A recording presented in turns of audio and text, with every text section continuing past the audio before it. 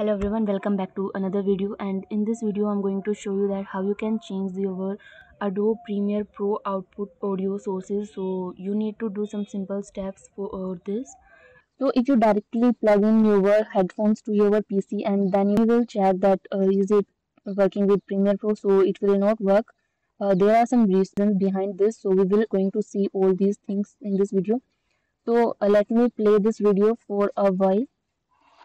So now you are able to hear this from speakers, but my headphones are currently connected with my system, as here you can see this thing.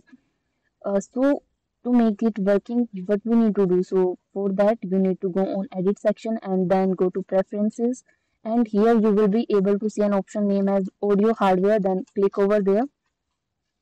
Whenever you click over there, you will be able to see some options like default input and output. So for now I'm going to change my default output source. I'm setting it to headphones. If you want to change your input source too, so from here you can choose your input source as well, but right now I'm not going to change my input source. So just click on OK. Here your work is done, so you just need to play your video.